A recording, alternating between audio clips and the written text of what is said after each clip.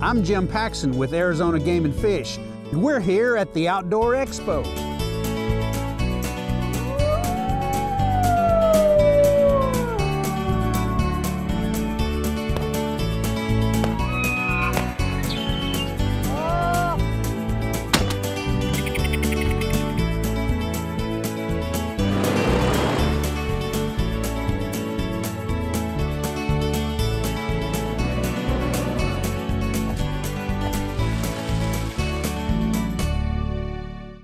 Arizona Wildlife Views is brought to you by the sale of hunting and fishing licenses and the Heritage Fund, lottery dollars working for wildlife.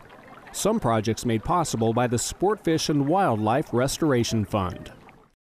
Today we'll take you to the Outdoor Expo where you'll see a whole bunch of fantastic ways to get outside and enjoy our great state. All that and more on Arizona Wildlife Views.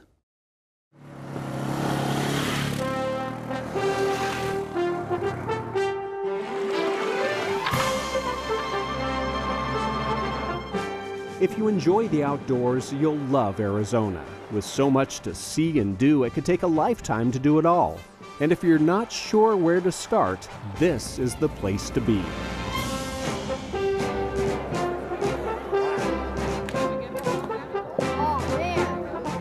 The Arizona Game and Fish Department's Outdoor Expo is a 3-day event that takes place each March at the world-renowned Ben Avery Shooting Facility in Phoenix. It's a greatest hits of outdoor activities: fishing, hunting, camping, shooting sports, wildlife viewing, boating, and off-highway recreation. What happens all over Arizona is right here at the Expo. You see the big fish? If you take a look at, he's got a ring that goes around his face. Well, one of the neatest things that we have here is live wildlife. Last time I came, I got a hold of python. It's amazing stuff. Very good. I was going to say that. Outdoor Expo is fun, family-friendly, and free. It's not only free to get in, but it's free to park. We come every year, and since my kids were probably 7, 8 years old.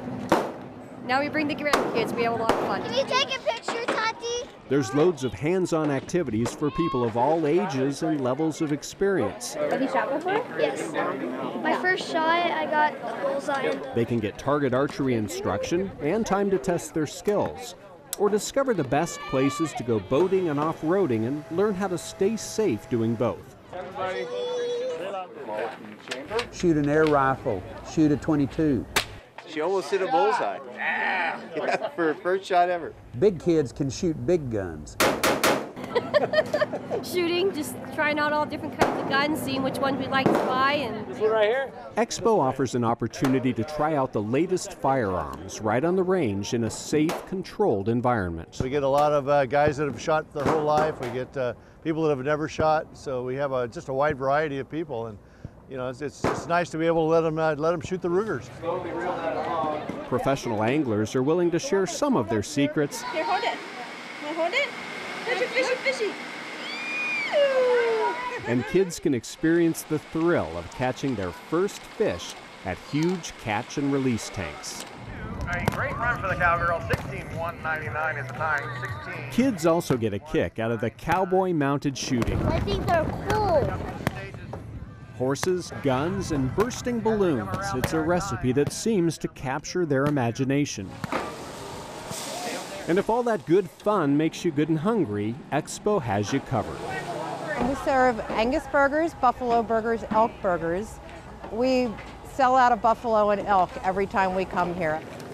Outdoor Expo draws more than 35,000 visitors, making it one of the largest outdoor recreation events in the state. All the major vendors are here, like Cabela's and Bass Pro and Sportsman's Warehouse. Introduce, the outdoors to people that have never experienced any type of this stuff, to create more memories and lifestyles of enjoying the outdoors. This is a great event to expose folks to the outdoors. We know that from last year, 60% of the people that came had never done anything like camping and fishing and hunting. So this is an important event to get folks involved for the future. What is this track? That's a deer. After even one day at Outdoor Expo, kids of all ages will be ready for a lifetime of outdoor adventure. It's really been really fun.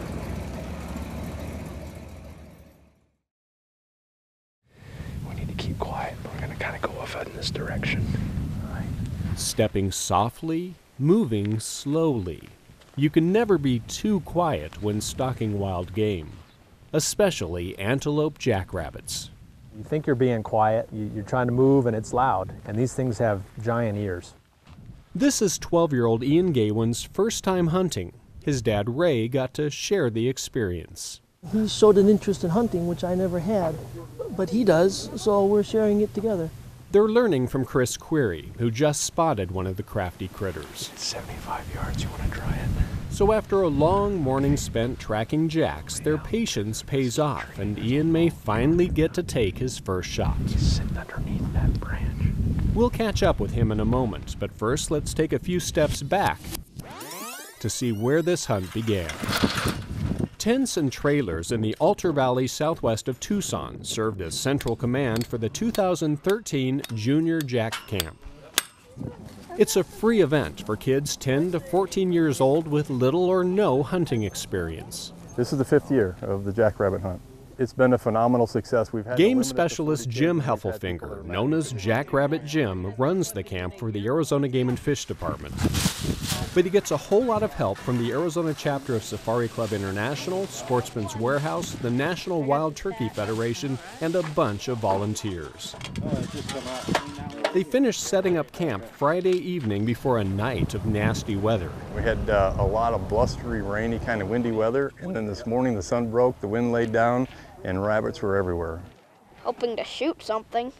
That's a jackrabbit. I'm gonna get 5. You could sense the excitement Saturday morning as kids finished their breakfast and started gathering their gear. We gotta be quiet. Chris met with Ian and his dad to plan their hunt. We're gonna do the same thing. Who's ready for the occasion? All right.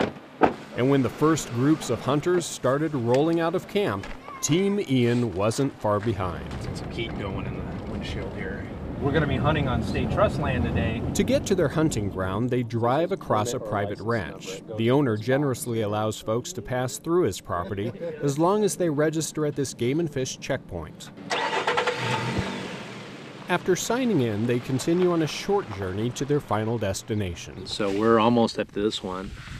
We get in and look, here's the road. When they arrive, Chris takes time to review some important information. So I have a friend of mine in search and rescue, and he says the opposite of getting lost is staying found. So he shows Ian where they are on a map. So you look at the number, it's and what the plan is should they get lost or separated from the others. Head to the road and we'll start driving the roads looking for it, but hopefully that doesn't come to that point. All right, let's get the rifle out. He also goes over some of the fundamentals of firearm safety. Okay. So we're going to walk around with the safety on. Ian hasn't hunted before, but he already knows the basics. All right. To be eligible for the Junior Jack Kamp, he and the other campers had to complete a game and fish hunter education class. And you're going to dry fire on a target. No ammo. Hear the coyotes? Cool, huh? Follow through, so pull the trigger and leave it pinned to the rear. After Ian demonstrates he's ready to hunt, good. They set out in search of an antelope jack.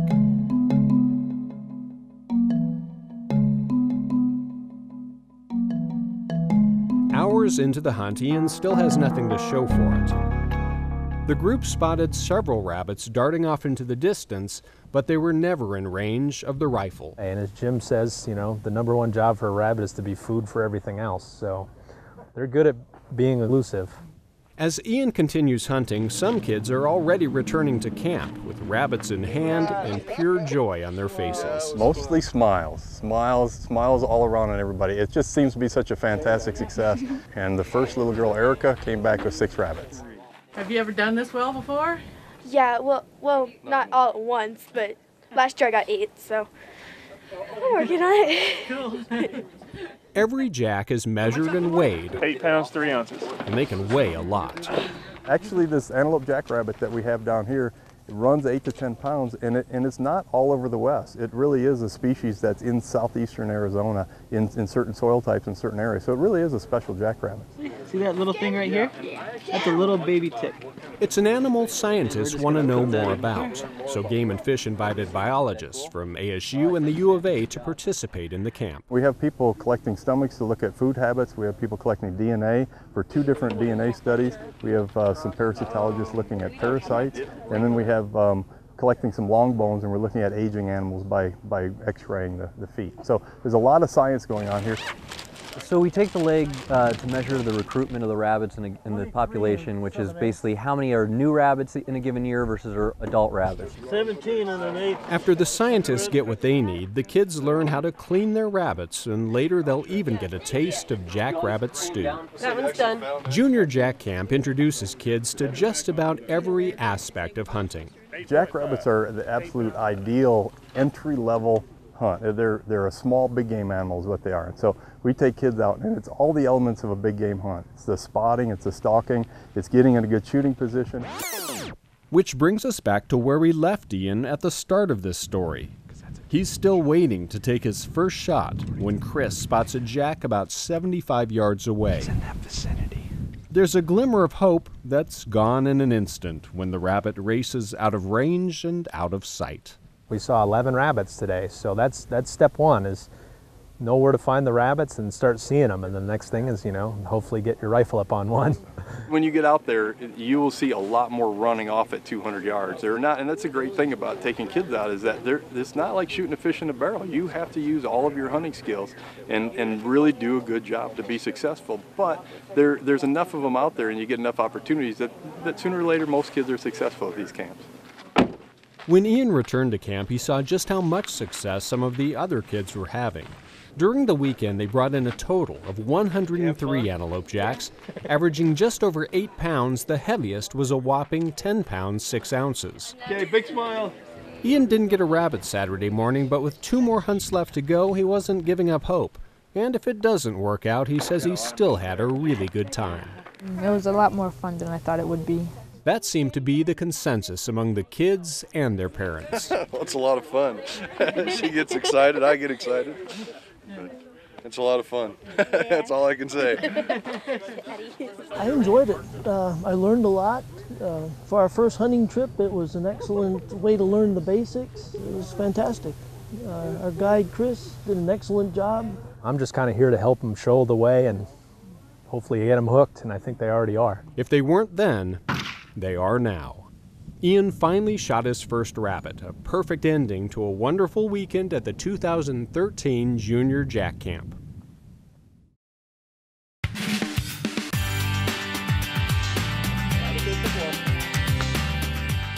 Have you ever wanted to do something new and adventurous, but you just weren't exactly sure where to start? Well, if you're a woman who wants to spend more time enjoying Arizona's great outdoors, then there's a 3-day workshop just for you. It's called Becoming an Outdoors Woman. We just want to get that lady that hangs out in the mall and has never been outside. We want her. The Becoming an Outdoors Woman program started with a 1-day workshop at the University of Wisconsin in 1990. And its objective was to identify the barriers that keep women from participating in outdoor activities and to find ways to address those barriers. One of the major barriers identified was a lack of opportunity for women to learn outdoor skills in a non-threatening, comfortable environment. This led to the development of the first Becoming an Outdoors Woman multi-course weekend workshop in 1991. Affectionately known as BOW, there are now over 80 workshops offered in more than 40 states, several Canadian provinces, and New Zealand. Over 20,000 women participate in BOW events every year.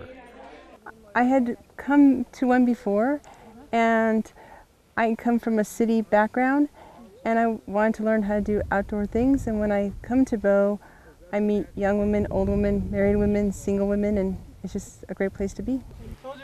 Arizona Game and Fish, the Arizona Wildlife Federation, and Safari Club International are all supporters of BOW. They assist in offering a wide range of courses to help give women the confidence to take part in whatever level of outdoor recreation they're comfortable with. We offer stuff to get you comfortable. You know, you could do I'm lost, now what? That's actually a class that we do. You're already lost. We're not teaching you how to not get lost, what do you do when you get lost? Another one that they like to do is wilderness medicine because they're afraid what happens if I get hurt. So that's a very popular class for the first time. You want to point the rod where you want the lure to go and let it go there. While all of the participants are women over the age of 18, bow is not a man-free zone. Many of the instructors are men who are experts in their field. I really enjoy taking people fishing that have not done it before or have forgotten how much fun it is, and giving them a chance to catch a lot of fish. It's not the goal of it to catch fish, but it is to have the experience, and people that come here seem to really enjoy that. This is the eye of the hook. This is where the leader is attached to run up to my fly rod. This is called the shank of the hook. This is the bend of the hook, and this is the pointy part. The bow instructors are all volunteers who bring a wealth of experience to the camp, and they all seem to have mastered the formula that makes learning fun. That's going to make your experience out there when we start playing the serious, I'm going to tackle you water games. You're going to beat everybody if you become one with the boat. And that happens with all the instructors. When I first started doing this, I'm like, what is wrong with these instructors? I mean, are they nuts? I mean, they're giving up their time. Nobody gets paid. You know, they're giving up their time, they're giving up their knowledge to teach a bunch of women how to fish or pop a balloon with an arrow. But I found out, and I started writing it. As a matter of fact, I started writing it up. And then I said, you know, when you start writing a story and it grows, it came back on me. I'm like, you know what? The instructors are getting as much back, if not more, from the students. And that's what happens. Yeah, it's very cool. These weekends offer over a dozen different classes that participants can sign up for. Everything from backpacking to Dutch oven cooking to hunter education to rappelling and much, much more. Look over your shoulder. You're almost there. She's like, oh. Oh my God. I've always heard about it.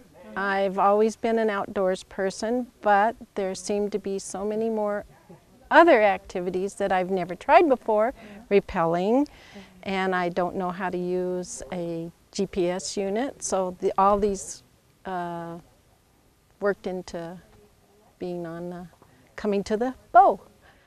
Evening events that feature wild game tasting are another way to introduce women to something most have never tried before. The fact that it's also combined with some wine tasting may make the elk stew seem a little less scary. Arizona coordinator Linda Deitman has been with the program almost since its beginning. No, seems like it though. I started at the turn of the century. 2000 was my first camp here, and I came up as an instructor. I did the game taste, and I think I taught hunting class. And then I just got involved in it, and what it does is sucks you in, because these ladies, they want to be here, they want to learn, and it totally sucks you in, and it's so much fun. And it's like giving back for me. I mean, I've been outdoors my whole life, and it's so fun to show these ladies, hey, our state has so many wonderful opportunities that it's so much fun to share that with them. At the end of the weekend, the objective is not necessarily to turn the women into hunters or anglers, but to allow them to venture into Arizona's great wild places with a new sense of confidence and knowledge to pursue their own outdoor adventures. Right.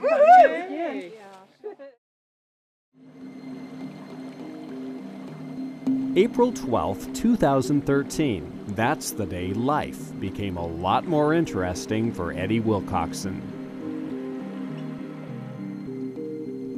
He was at Bartlett Lake asleep on his boat when something woke him up at around 2 a.m.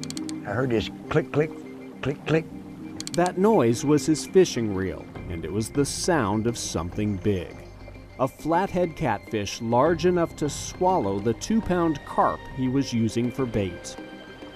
So Ed grabbed his pole and set the hook. When I set it, I went, oh my God, this was a pig, because I could, you know, I've caught enough big ones. I know when I set that rod, that thing just, whoa, just locked. I said, whoa, that didn't move.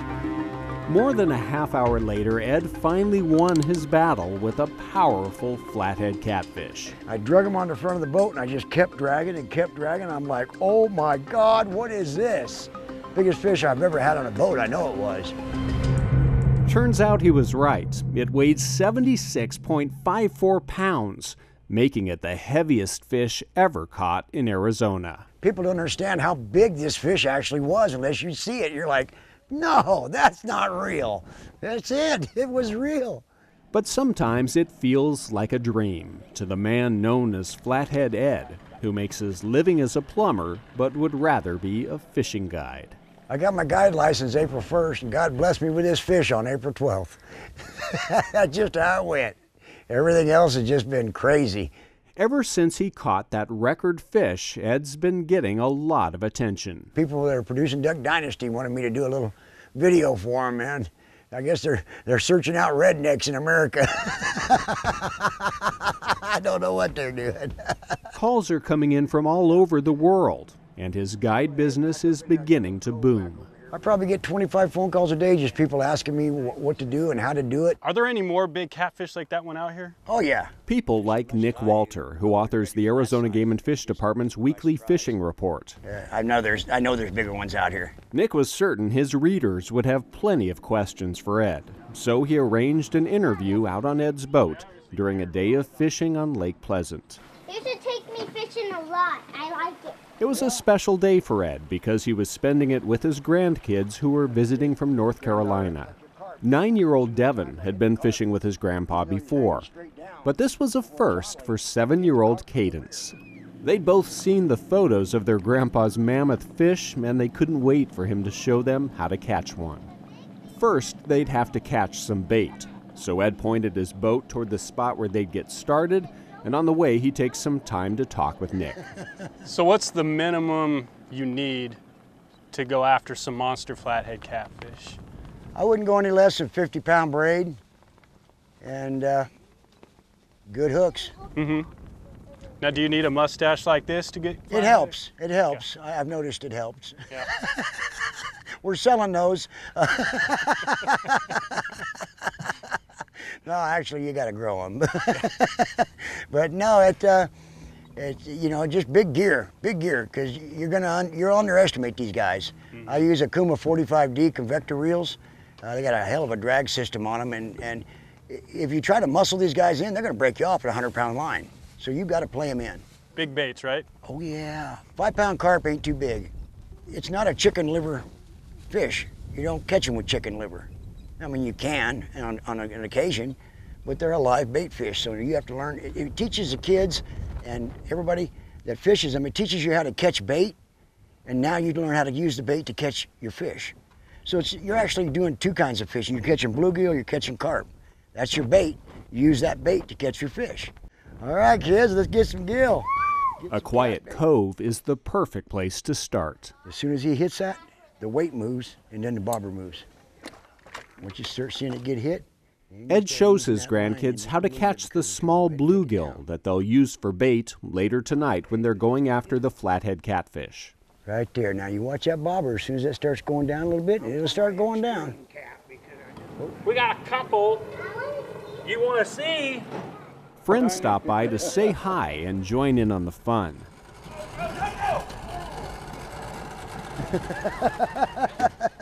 Bam, got you. There's plenty of hits. That's a good one. You got one. And misses. And then let him go. Practicing catching rapid release. As daylight starts to fade, the race is on. Oh, that's got to be one right there. To get more bait fish into Ed's live well before it gets dark. Oh, look at there. Bam!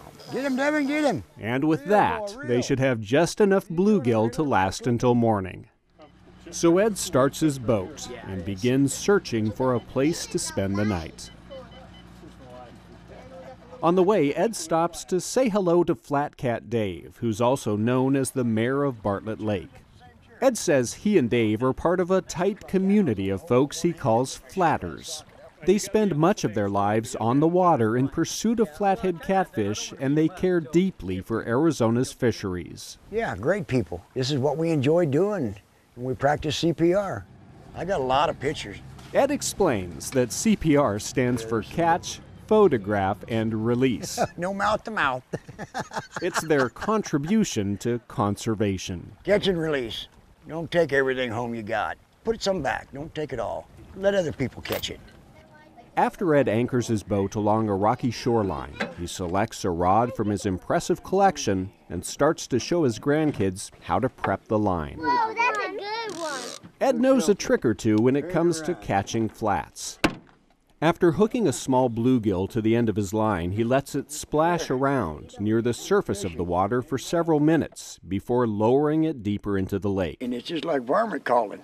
Ed says that sound of a fish in distress is like ringing the dinner bell for flatheads. Hallelujah. But quite often the fish don't come to dinner until everyone's sound asleep. Hear that sound tonight? It's out of bed, Fred. So that's our cue to say goodbye to Ed, Devin, and Cadence. Why are you good fishermen? I'm blessed by the best.